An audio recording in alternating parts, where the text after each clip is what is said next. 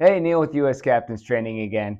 Let's talk about our compass, the principles of this compass. So the principles of our current compasses are very similar to those ancient mariners used, right? A compass is super simple, so it makes it reliable. And how do they work? Well, you have to understand a magnet a little bit, right? What do you have on a magnet? You have a north and a south. And if you put a south over here, they will repel each other. But if you had a north and a south and you put the north side of a magnet over here, they will attract each other. So opposites attract, likes repel. That's the basics. Well, if you take a magnet and you put it in Earth's magnetic field, here, I'll show you an image. This image here, you could see Earth's magnetic field. And notice that true north and magnetic north do not align. They're not exactly in the same spot. So what happens is you end up getting error into your compass. And one of those errors is variation. I want to hit on some specifics here and read a small paragraph out of the text. I'll throw it up on the screen. Follow along with me. Variation is the difference between true north and magnetic north. Another way to say this is magnetic compass variation is the angular difference between geographic and magnetic meridians. Therefore, variation is determined by the location of the vessel on the planet. The main thing to remember with variation is where you are on the planet causes your variation. Right? Where are you on the planet? When you're in Block Island, you get about 15 degrees variation. It's considerable.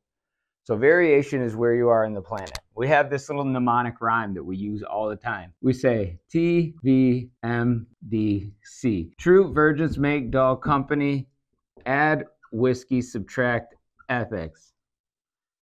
You won't forget this. That's why it's a mnemonic rhyme. You won't forget it. True virgins make dull company. Add whiskey, subtract ethics. If you're going the other way, you subtract west and add east. And we could say, can dead men vote twice? Add election. So true. These are degrees true. Variation. This is magnetic. Deviation. And this is compass. So variation. Where are you on Earth? Deviation. The heading of the ship. So we talked about variation. Where you are in the planet. Deviation. What is the magnetic condition of your ship? So there's a magnetic condition of your ship that affects your compass. And as your heading changes, your compass wants to keep pointing north, right? And your ship rotates about your compass. Well, the heading of your ship then affects your compass. I'm going to read a paragraph out of the text real quick. It has specific wording in it that's important for you to remember, and it kind of drives home this concept of deviation and what it actually is. Deviation. Magnetic compass deviation is the angular difference between magnetic north and compass north. Deviation is caused by the influence of the magnetic materials of the vessel. Therefore, deviation is determined by the heading of the ship. Another way to think about this is the heading of the vessel must change for the compass deviation to change. So variation, where you are on Earth. Deviation is dependent on the heading of your ship. And then what is the total error between true and compass? That is compass error. So when you get compass error, just remember that compass error is equal to variation plus deviation. Again, I want to interject here and read you a paragraph from the text about compass error. Compass error is determined by adding variation and deviation together. So it looks like this. Variation plus deviation equals compass error. Another way of phrasing the same concept follows.